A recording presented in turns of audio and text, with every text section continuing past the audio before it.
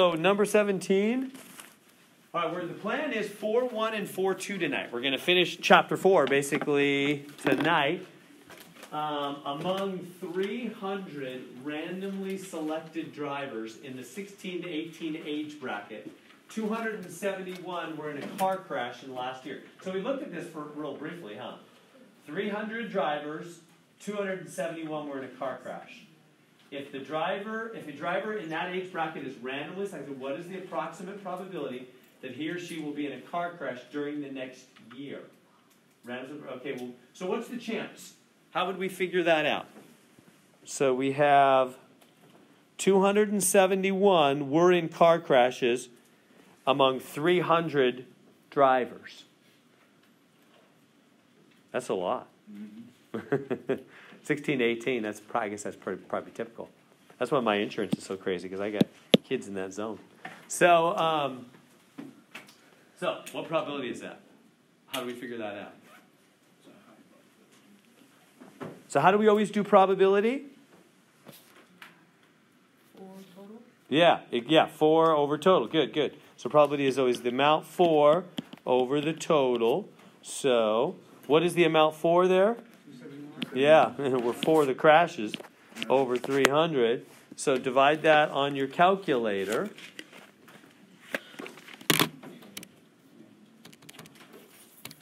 So 271 divided by 300. So I'm getting 90. How many places they want on this one? Yeah, 1,000. 3 places, right? So I'm getting 0.9033. So third place is there. So 0.903? So just over 90%, huh? 90% of people 16, 18. Brian? You don't round till after you move the decimal. Don't round. Oh, you're right. They want. Do they want percentage? Do they want percentage or just decimal? Oh, just not. You're right. Yeah, after when we do percentage, we'll do that. Yeah, good. Yeah, this one it's okay. So, would it be unlikely for a driver in that age bracket to be involved in a car crash? Yeah. No, he said would it be unlikely? Would it be unlikely? Yeah, no, it's very likely, huh? Very likely. Is the probability high enough to be of concern? Definitely. Yeah, I think so. That's why insurance companies charge me an arm and a leg on that. All right. Is that good? Is that making sense on that? So we did, and then color 18. So this is 18. We were talking about the, that's right, we finished it, didn't we? The brown, red genotype thing. Remember that whole thing about your parents and they contributing the genes brown or red? So you could get from your two parents brown or brown red or red brown or red red. And we said, what was the chance that, so that was D, and then the probability that the child will have red is 1 out of 4. Remember that whole thing? 1 out of 4? Because 1 of the 4. And then what's the probability that the child will have brown hair? And how do you get brown hair? 3 over 4? Yeah, if you read the words, brown hair is if you have at least one brown allele. So as long as you have brown anywhere, your hair is going to be brown. That's the dominant gene. Remember that from your biology class? That's about all I remember from biology is a little bit of that. So 3/4, 75%. See how we're coming up with those? Is that making sense? We good on all that? All right, I will move on. This is number 19. Okay, so to the right, yeah. So we have 3 children born to some couple. And it says, what is the probability of exactly 2 boys out of these 3 children? So if you're going to have 3 kids, what's the chance you're going to have 2 boys? That's what we're basically answering here. So if you're going to have 3 children. 3. So if I said, we're going to have 3 kids, and I really hope we have 2 boys, what's the chance of that? 3 over 8. Yeah, how are you coming up with that? Because there's 8 brackets, and there's only 3 with 2 boys and 1 girl. Good. Yeah, does everybody see can you see those brackets, those big enough? Yeah, these brackets, here I'll number them 1, 2, 3, 4, 5, 6, 7. Those are all the things that can happen gender-wise when you have 3 kids, huh? You could have boy, boy, boy, or you could have boy, boy, girl, or you could have boy, girl, boy, girl, girl, on and on you go. That's not an easy thing to come up with in the middle of an exam on the fly. Can I help you with that? How did they come up with that? I think the easiest way in my years of taking these kind of classes was trees, doing a nice little tree. So for example, when you have your first child, it's either a boy or it's a girl. And then you have your second child. And your second child is either a boy or a girl, boy or girl. So far, do you see what I'm doing with the branching? The green is the first child. The red, so you could have boy, boy, or boy, girl, or girl followed by boy, or girl followed by girl. So far? And then we're going to do a third child. See how the branching is showing what happens with the children, the tree? They call this making trees. It's real helpful, I think. And then the third child is going to, so the third child is going to come off each of these 2 possibilities. Boy, girl, girl. Sorry, I'm not writing so well. Whoops. I don't have room here. Well, maybe I do. All right. I'll keep going. Boy, girl. Boy, girl. Well, that's just terrible. I'm tired of that. All right. Let me do it over here. Go try to make it work. All right, so what was the first one? So the first one was boy, girl. And then the second branching would be boy, girl, girl. And then the third layer is boy, girl, girl, girl. So there is a map of the genders for having 3 children. So in other words, we can do the endpoints. What does each of these equal as far as overall results? So this would be boy, boy, boy if you went that way. Does that make sense? I'm following the path there, just following the tree. So it'll just be boy, boy, boy. And now let's do this one. What's going to come after? All girls. Well, you follow the tree to get there. Boy, boy, girl, huh? So that'd be boy, boy, girl. That good to get to that one? And then you just keep following the tree to get to each one. So the next one would be boy, girl, boy. Boy, girl, boy. See what I'm doing there? Just moving through the tree from left to right. Then you could have first child boy, then girl, then girl. Boy, girl, girl. Is that making sense? That helps. See how I'm doing that? I was trying to figure out how to do that on the next chapter. Yeah. That was hard. Oh, you're already in the next chapter, huh? Yeah, boy, girl, girl. Yeah. Oh, that one problem with like 30 Yeah, I was like, dang. All right, so just keep moving. So girl, boy, boy. Girl, boy, boy. And girl, boy, girl. Girl, boy, girl. And girl, girl, boy.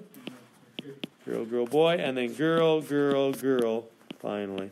So there they are. There's the 8. Like Ken was saying, there's 8 different things there that can happen, huh? As far as the genders go. So, yeah, so what were they saying? 2 boys? So how many of those have 2 boys?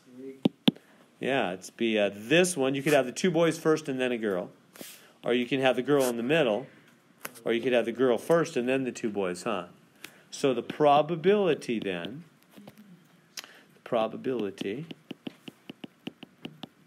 of 2 boys is 3 out of 8, huh? Because there's 8 different things that can happen, and 3 of those are 2 boys.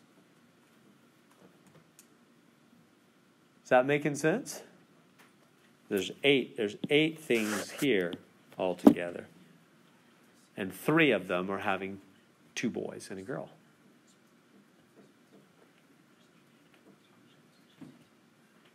How are we doing? Anything I can say to help with that? Is that making good sense?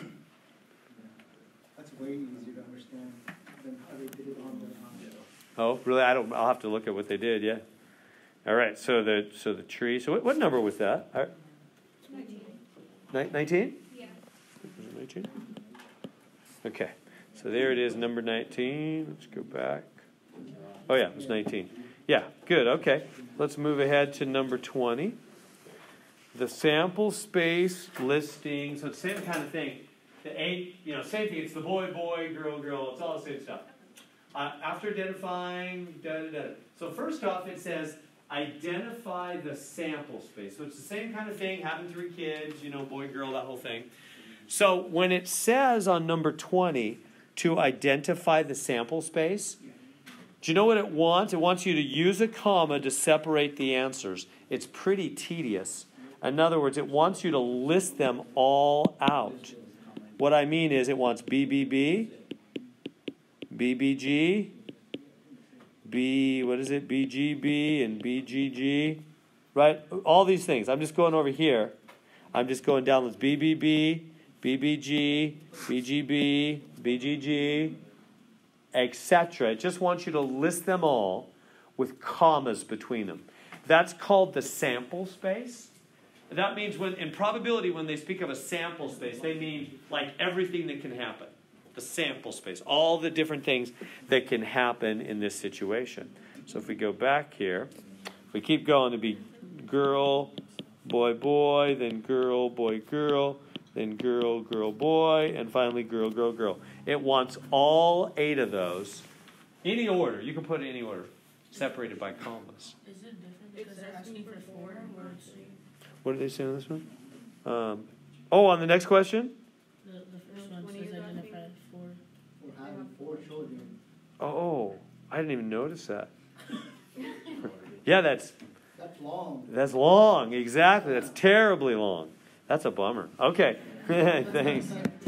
I was happy and I hadn't noticed that. That's a bummer. So, we're going to have to, here, I'll do it here. We're going to have to do the whole thing, but now for 4.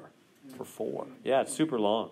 All right, let's do it. So, all right, first child, boy or girl.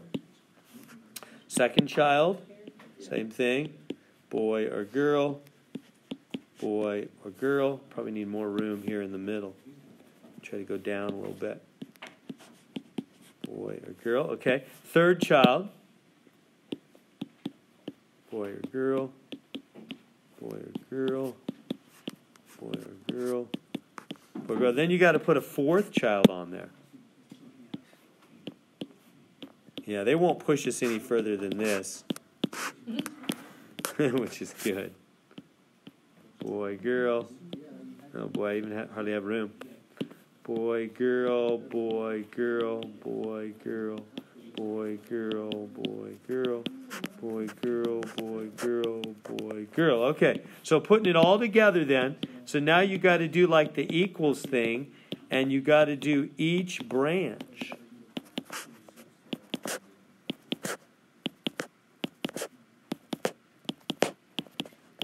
Okay, so let's just track it on through. Boy, boy, boy, boy. And then just like keep going. Just track them all out. This is a terribly long problem. I'll write them out for you. Boy, boy, boy, girl. Next one's going to be boy, boy, girl, boy. Boy, boy, girl, boy. And then boy, boy, girl, girl. Boy, boy, girl, girl. Next one is boy, girl, boy, boy. Boy, girl, boy, boy.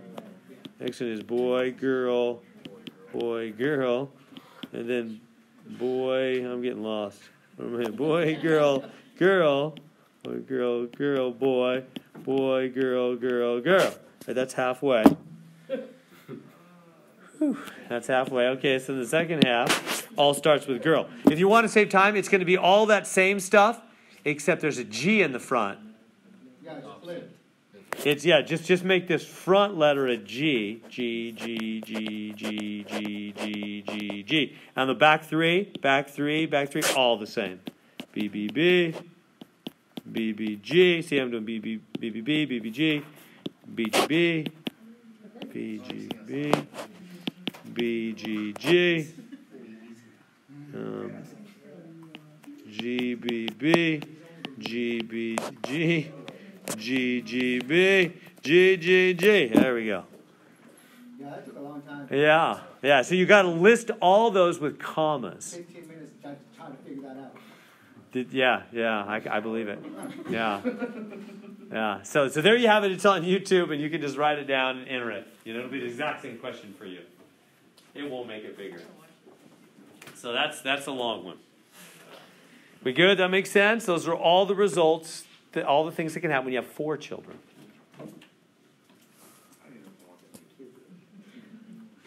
Yeah, I have 5. So, All right. So now let's go back. So there's number 20. And where are we at? So find the probability of getting 3 girls and 1 boy in any order. So 3 girls and 1 boy. Let's go back. 3 girls and 1 boy. What's the chance of getting 3 girls and 1 boy? And 1 boy. Any order. So let's go through and circle them all. Here's 3 girls and 1 boy. Here's 3 girls and 1 boy. I think I'm missing some. Yeah, basically there's got to be, how many's there got to be? How many different ones are going to have 3 girls and 1 boy in any order? 4. Yeah, how do you know 4 right away? I don't know. I just did the problem. Well, I thought you were doing logic. Think with me. If I said, hey, I know this family. They got 3 girls and 1 boy. How many different ways could that be? Well, the boy could be first, or the boy could be second, or the boy could be third, or the boy could be fourth. Right? There's got to be 4, doesn't it? Does that make sense? There's got to be 4 different orderings. The boy could be first, or second, or third, or fourth, with all girls. So I know there's 2 more I'm missing. I just don't know where they are. Right here. The boy, there's the boy third, fourth. Where's the boy second? Right. 2 above. Oh, yeah, right there. See how the 4 different positions? See, here's the boy first. Here's the boy second. Here's the boy third. Here's the boy fourth. With all other girls, huh? There's got to be 4 of them. So what's the probability then? Remember, it's always 4 over total. So it's 4 over, how many total?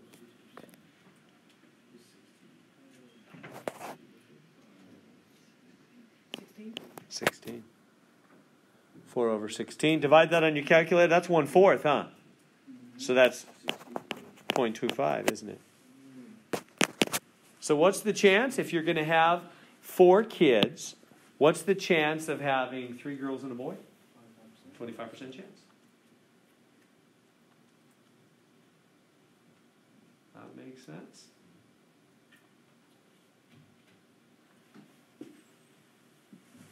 All right, so that's a painful problem. Yeah, it's for sure. No, I don't know. It's certainly fair game. Probability and type of decimal 0.25. There we go. So yeah, so this isn't right. You have to list the ones with 4, right? I was only doing 3. All right, let's keep moving. So number 21. A study, a lot of words here. A study addresses the issue of whether pregnant women can correctly predict the gender of their baby. Correctly predict the gender of their baby. Among 104 pregnant women, 57 correctly predicted the gender of their baby without seeing the sonogram. So if pregnant women have no such ability, there is a 0.327 probability of getting these by chance. So what do you conclude? Is that making any sense there? So a study addressed the issue whether pregnant women can correctly predict the gender. It reminds me of, we've had 5 children, and my wife called all 5 correctly without an O-scope. we said we don't want to see the gender till birth. And she correctly predicted 5 in a row. And I think it's just because she knew her hormone level. She got lucky in the first one, I think, and then she knew her hormone level. Anyway, whatever the reason. But the funny part, I still remember when my second son was born, my fourth child. So, all right, so boys, girls. So what do you think? So what kind of conclusion can we draw? It's all about, really all the rest of that stuff doesn't matter. It's all about that 0.327. 0.327 probability of getting such sample results by chance. That's all you got to pay attention to. So what does it mean if something happens and there's a 30, that's the same as 32.7% chance of luck, huh? Too high. Yeah, it's too high to believe there's anything real going on there. You know what I mean? We don't really believe these pregnant women are able to predict. They just got lucky. There's just too much a chance that they could. Now, if it was higher, what did it say, out of 104, 57 called it right? If 100 out of 104 got it right, then we would think, hey, that's probably not luck. They probably know something. Right? But if only 57 out of 104, and there's a calculated 32% chance, we believe that it was just probably luck. So, it could have been skill, but there's not strong evidence. So the probability shows that the sample results, have easily occurred, could not or could? Have easily occurred by chance. Yeah, could. Could have easily, because there's a 32% chance it's just luck. So it could have just been those women were getting lucky. Maybe my wife got lucky. Could have easily occurred by chance. It appears that there, is or is not sufficient evidence. Is not sufficient evidence to conclude that pregnant women can correctly predict the gender of their baby. On that, yeah. Is there a cutoff to where we're Oh yeah, it's 5%. Okay. Yeah, 5%. Yeah, Same as last time. That's the significance level. So whenever anything, if you have a new drug treatment or a new technique of predicting the gender of your baby, and you're able to do it, and the chance it was luck is less than 5%, we believe that thing's really working. That's generally when I say we, the world of, people that review statistics and decide these things. Generally, it's agreed upon that if there's less than a 5, so if you have, if less than 5% chance of luck, if there's less than a 5% chance that it was luck, then we believe that the method works, whatever it is. The method really works. Really, I'm running out of room here. Really works. Yeah, so if there's less than a 5% chance of luck, then we believe that the method really works. So all we needed to see there was the 32.7. Is that good? I'm making sense on that? Questions I can answer? All right, let's try number 12. Use a study. Oh, thanks. It's off my screen. Study in the effect of seatbelt use in head-on passenger car collisions. Is that important to use seatbelts in head-on passenger collisions? Seems silly that we need to study this, huh? Can I tell one more? This is ridiculous. She should have had to pay thousands for all that. I felt for the waste of time? No, we just threw it out and they let her go. You said that was Modesto? I was in Modesto. Yeah. Anyway, so studying the effect of seatbelt use head-on passenger car collision found that the drivers using a seatbelt had a 64.1% survival rate, which means what? 36% died, right? Even using a seatbelt. While drivers not using the seatbelt had a 41.5% survival rate, which means what? What's that? 59% or so died. If the seatbelts have no effect on survival rate, which is ridiculous, there is less than a 0.0001 chance of getting these results by luck, in other words. So, what do we conclude? So really, all that matters, again, is just that number. That's the chance that, because luck is always a possibility. That's what a lot of what we're doing in statistics is saying, yeah, but maybe it was just luck. Well, The chance of luck in this case is only 0.0001, 0.0001. And so what does that mean about these results? Do we have easily occurred by chance? It could or could not. Yeah, it could not have easily occurred by chance. That can't happen not easily by chance. There's the chance of luck. That's like chance of getting struck by lightning twice on the way to whatever, right? I mean, that's super unlikely. I was the .001. You got struck by lightning? No. Oh. I hit a tree head on, no seatbelt. Wow. 80 miles an hour. Tree head on, no seatbelt. Anyway, I'm recording right now. Oh, wow. Yeah, I only take it like 3 times. So could not have easily occurred by chance. It appears that there, is or is not sufficient evidence to conclude that seatbelts do not have an effect. Wait a minute, I'm confused by that myself. Sufficient to conclude that seatbelts do not have an effect? Do have it. Do have. Yeah. This is Oh, thanks. I'm reading that wrong. Thinking that's what, yeah, do have an effect. Thank you. There is, that all makes sense too. Thanks. Is sufficient evidence that they do have an effect. Of course. I heard it from the crash test expert at Duke. It's true. All right. Good. So anyway, those two questions, it's just all, you don't even need to read the rest of the stuff. It's all about the chancing. If the chance is less than 5%, we believe the results. If it's higher than 5%, we think it could be luck. It's just too likely to be luck. Okay. So, is that it? Is that the last one? No. 23. Study in the enhancing effect of coffee on long-term memory. Is that true? Found that 35 participants given 200 milligrams of caffeine performed better on a memory test 24 hours later.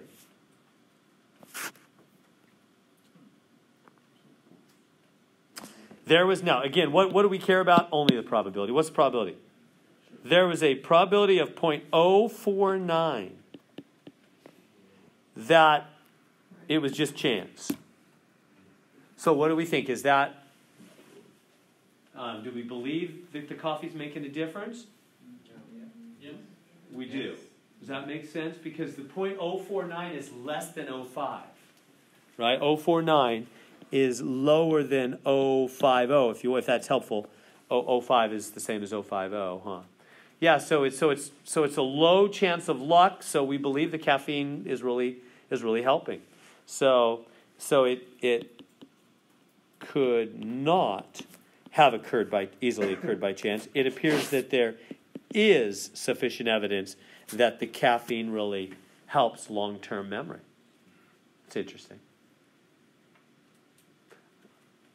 Maybe I don't drink coffee. I don't know. I just never started. And I have a terrible memory. Maybe I should start.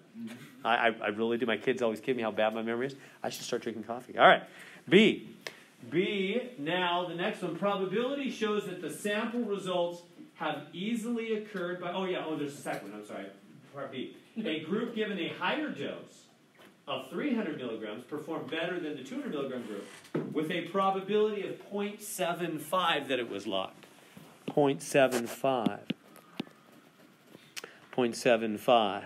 So what do we think about 0.75 that it was due to chance? So now they're upping it even more. So we already, part A is over. We saw that a little bit of caffeine does seem to help, 200 milligrams. But when they up it, they say, well, if a little's good, maybe a lot's even better. They up it to 300 milligrams. But, I mean, they did do a little better, but it looks like it was just luck. Right? There's a 75% chance it could have just happened by luck. So that's way too big. So it could have easily occurred by chance. There is not sufficient evidence to believe the 300 is better than the 200. Does that make sense? So it's just all about the chance of luck. We're just getting at. So later in the course, in a few weeks, we'll start calculating. We'll say, well, how'd you come up with that 0.75? That's the kind of thing we'll do in a few weeks. Right now, they're just getting us ready. They're just saying, hey, when you see this result, here's what it means. Later, we'll get those results ourselves. All right, number 24. I think we're about at the end here, aren't we? Yeah, 24, last one. Study of 420,095 cell phone users. 135 developed cancer of the brain or nervous system. Do they still study that? I don't know. I have no idea. I never watch the news. I don't know. Anyway, when when comparing this sample group to another who did not use their cell phones, it was found that there is a probability, again, this is all we care about, 0.512, that was just by chance. So what does that mean? Do we believe the cell phones are really causing the cancer? We don't. There's too good a chance it was just luck. Those are people that would have got cancer anyway. It seems like. There's a good chance anyway. Everything causes cancer nowadays. It seems like it. Eddie, weren't you telling me they were coming up with a solution or something? Or that maybe there was a breakthrough? That's what I read on the news like a couple weeks, like 2-3 weeks ago, that they were like Some kind of breakthrough? like finding a cure, yeah. Yeah? Like, they were talking about, like some proteins being broken up by some other stuff. Really? That'd be great.